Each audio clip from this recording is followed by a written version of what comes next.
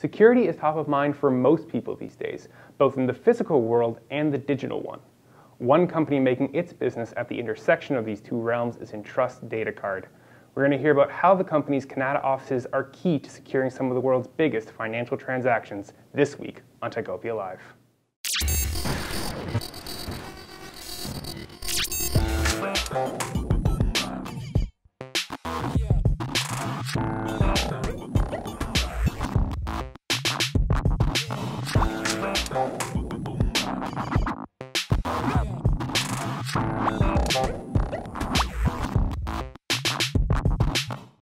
Hello, ladies and gentlemen, and welcome to Techopia Live. I'm your host, Craig Lord, the editor here at Techopia.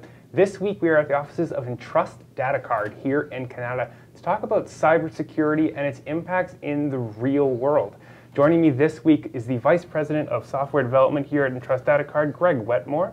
And to his right, we have Joel Dubois from Perley-Robertson, Hill McDougall. Thank you both so much for joining us. Joel, could you please kind of run over what exactly are the services that Perley offers to firms in the city? Sure, yeah. No, the firm, we've been working with the Ottawa business community for approximately 50 years, and we've been working with tech companies of all sizes throughout the years, from startups to larger, more sophisticated firms to when they want to go public, and basically all areas of law, from our corporate department, litigation, employment, labor, and IP. Mm-hmm. And law has a huge impact on today's topic. We're talking about cybersecurity, and specifically an Ottawa, a company with big Ottawa roots, Entrust Datacard. Greg, I would love to hear from your perspective. You've been with the company for nearly 2 decades now. What is Entrust Datacard doing? How does it relate to this field of cybersecurity and securing our identification? So first, Craig, Joel, welcome to Entrust Datacard here in Ottawa.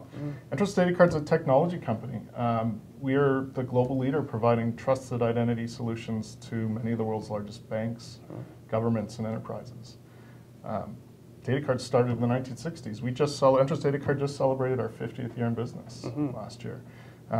They started producing secure, scalable technology, producing payment cards, credit cards, and bank cards. They built their business, expanded into other forms of secure physical identity documents, passports, driver's licenses, national ID cards. Entrust formed right here in Ottawa in the mid-90s. We spun out of Nortel, and we produced some of the world's first secure digital identity technology. We produced the first commercial implementation of public key infrastructure. PKI's some of the security technology that underpins secure communication on the internet. And we built our business into other forms of high assurance, secure digital identity. And in 2013, the two companies came together and formed a new brand, Entrust Datacard. And what I like about Entrust Datacard's story, as opposed to other cybersecurity companies, you can often get stuck in the weeds of, oh, we're talking about firewalls and these layers of protection, like all these terms. It's very hard to visualize, but there's this physical element to Entrust Datacard where you can hold your passport in your hands and see the reflective technologies there. Where you can see the physical manifestation of this security. Can you tell me a little bit, in this era of cybersecurity, how does the physical world kind of overlap with the online, with the digital? Sure, it's actually the exciting piece of the synergy between Entrust and Datacard. And when you think about your most secure identity documents today, passports and credit cards, they all have microchips in them. And inside those microchips, there's a secure digital identity. And the transactions those identities participate in or enable are more and more starting to happen online. And so those chips and digital identities allow that to happen. And as you think about the sort of transition to mobile, all of those secure identities are going to have a mobile equivalent. Mobile payments are starting to grow. Crossing borders using your phone, mobile passport. That's the future state for identity. And the technology is really converging across those two realms. Another industry that is heavily disrupted or adapting to cybersecurity demands is law. Joel, could you tell us a little bit about how the legal industry is adapting in this new cybersecurity landscape that we are living in? Yeah, well, I think as we heard, cybersecurity issues are ever changing. Everybody who lives in the digital world, so risk is going up. We're We're all putting our personal information out there, and so as the risk is constantly changing, the same legal issues are also changing, and clients have to face that. Risks for clients in the digital world, I mean, it can be various forms, from a loss of an asset, such as being hacked, or issues surrounding a ransom attack, or even perhaps a privacy breach, as I mentioned. And so it can have major ramifications for clients, either internally for their own internal stakeholders, so employee information, for example, is one issue, and then external stakeholders, clients, third parties. If you're an association, for example, membership information, sensitive information. And so what's changing, I find that clients are, for the most part, becoming more aware of these ever-changing risks and these issues, and then it's to work with them in order for them to manage those risks, for them to plan to be aware of the issues, to plan for the issues if something does go sideways. And one of the ways that clients or some more sophisticated clients that are aware of the risks are turning to cyber insurance. And that's one of the ways that, for example, that a business can use to manage that risk.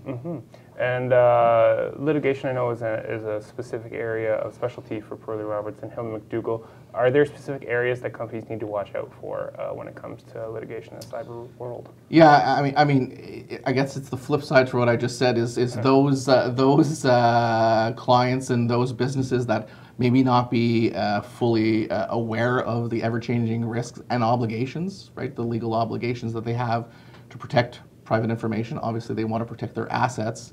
And so the litigation issues which I'm involved with, and at the firm that we're involved with, often involve businesses who haven't necessarily kept up with the risk, invested in the infrastructure in terms of software, hardware over the years. They may be relying upon old technologies that were developed when the risks were different. And then the whole other issue is education. More and more, you can, for employees, you can have the best, hardware and software. But if you have an employee who responds to a phishing email or communication, you're facing that risk. And then the other one that we've seen is clients just relying upon reassurances, for example, of those they do business with. So, for example, your bank will tell you that your funds are safe, but there are always some fine print as to those issues. And so that's where the litigation issues we found are coming up. And I like that you mentioned education and awareness, Greg. I'm wondering if that's something in your long career in this space. Have you seen an increased awareness or an education around cyber risks, or is there still kind of a misunderstanding of everything that's out there and everything you need to be protecting yourself from? I've definitely seen increased awareness. Now, for our business, compliance and maybe an aspect of compliance that everyone watching will be familiar with, privacy. Those are huge drivers for implementing strong identity technology. Our customers are absolutely aware of their increasing obligations, their increasing responsibilities to protect their customers, their employees, personal information. And yeah, our security technology is an important aspect of our customer strategy. Yeah. And I want to bring it back maybe for one last question for you, Greg, to the trust part of Entrust. You've been almost with the Entrust part of Entrust Datacard for upwards of 20 years. We were talking about, and you've been doing that right here in Ottawa in the Kanata offices. How has the work here evolved over that time, and what does work in these offices look like today? What kind of specific solutions on the Entrust side are you working on here at Entrust Datacard? Sure. So we have just under 400 people still in Ottawa. So we're a big employer locally. We're really excited to be part of the Ottawa tech community. The tech talent that's here in Ottawa is driven our business for 25 years. You talked about trust. That trust is really evolving. You'll hear sort of a marketing term in the industry, zero trust, which is somewhat provocative. But what it really means is the traditional trust based on the perimeter of an enterprise's or a company's network is sort of no longer meaningful. As business services are delivered in the cloud to customers that are mobile, to employees that are mobile, it becomes all about the identity. It becomes all about protecting the data as it moves across all of those domains, and you can no longer rely on your corporate network as the defense or as the trust framework for your organization. I don't want to scare our audience or anything. We have spent a lot of time talking about risks and threats and things you need to keep your eye on out in the modern cybersecurity landscape. But it was really great to hear both from the Entrust Datacard side what you guys are doing to secure these transactions, these identities, both online and in the physical world, and Joelle from Perley-Robertson, Hill & McDougall, what you're doing on the legal side of things to make sure your clients are equipped to handle whatever is coming at them in the digital world. So thank you both so much for joining us. It was great to be here today. Thank you very much, Greg. Now, before I let you go, I want to take a quick moment and thank some of our sponsors without whom Techopia Live would not be possible. I want to start with NumberCrunch, offering virtual CFO services to SaaS firms. There's TD Bank, offering specialized programs for tech companies. There's the University of Ottawa Faculty of Engineering, creating the next generation of technical talent. There's Stratford Managers, offering services to help you scale up your tech venture. There's KRP Properties, offering so much more than just space. Of course, we have Joelle here today from Perley-Robertson, Hill & McDougall, a leader in business and tech law. Now, Techopia Live is not just this fantastic show. We are also available online at obj.ca/Techopia with daily articles covering Ottawa's tech scene. You can follow us on social, on Facebook and Twitter at TechopiaOTT. If you're watching us on YouTube, please leave us a like and a comment and subscribe if you want to see more of our weekly tech interviews. Apart from that, I just want to thank you very much for joining us for this week's episode of Techopia Live, and we hope to see you next week for the next episode.